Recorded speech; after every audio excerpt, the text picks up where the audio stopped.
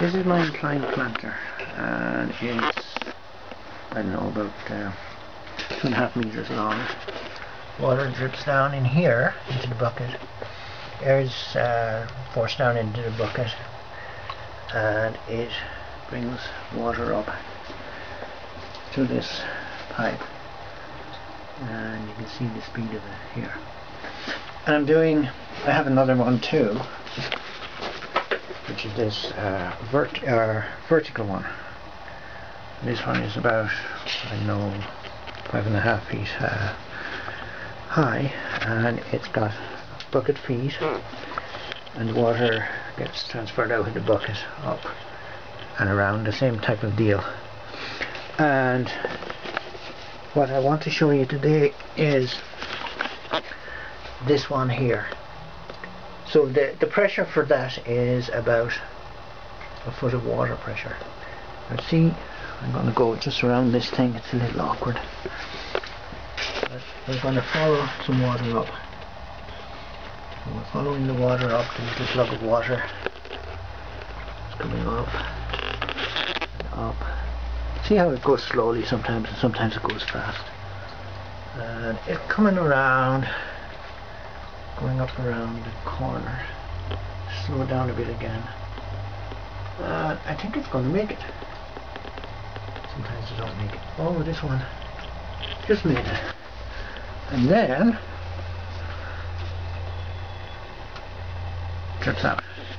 Now, so this is slow as hell, and it's not doing anything useful. And here's another one coming. We'll zoom this just to show. Around the corner again. So that's pumping about 6 feet high, which is about 180 centimeters. And it, I don't know if you can see the little thing down there, it's 4.5 or 5 inches down in the water. And on this one, I'm showing you, this is my little fitting where I'm joining in a manometer. So that's just something to measure pressure. And over here, I have the pressure.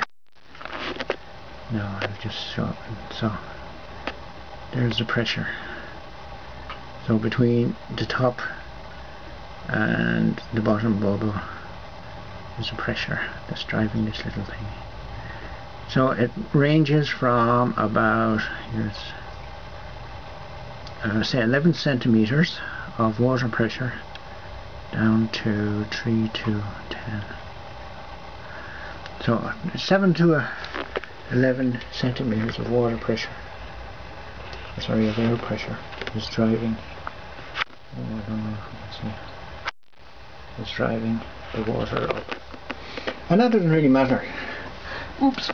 Sorry.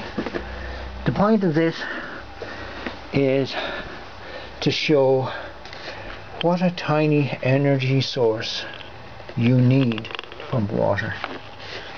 And like that is extraordinarily tiny to be able to pump water over 6 feet into the air.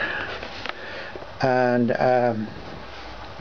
it means that your devices for pumping water don't need to be as fancy as everyone thinks that they are, because all you've got to do is make a little air pressure, tiny amount of air pressure, and you can pump water.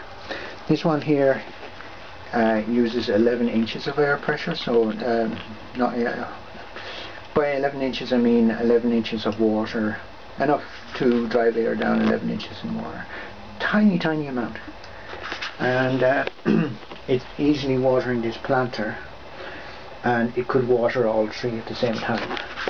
Anyway, I'll leave you with that. Thank you. Bye bye.